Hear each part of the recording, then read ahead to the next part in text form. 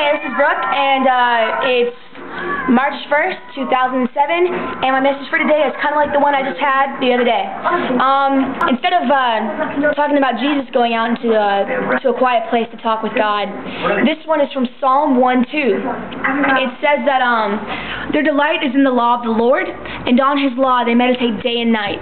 It is so important that we get out of our comfort zones for a minute and just go and read the Word of God, because you know what?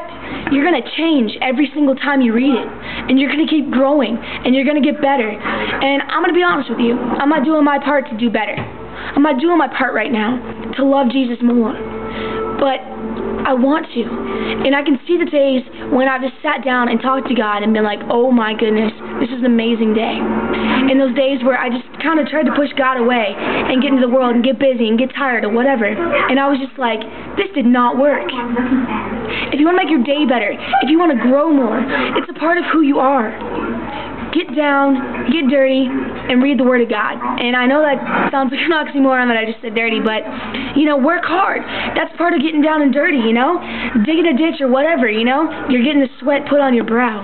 Well, in the same way, meditate on the Word of God every single day. Alright, you guys have a great day, and be blessed.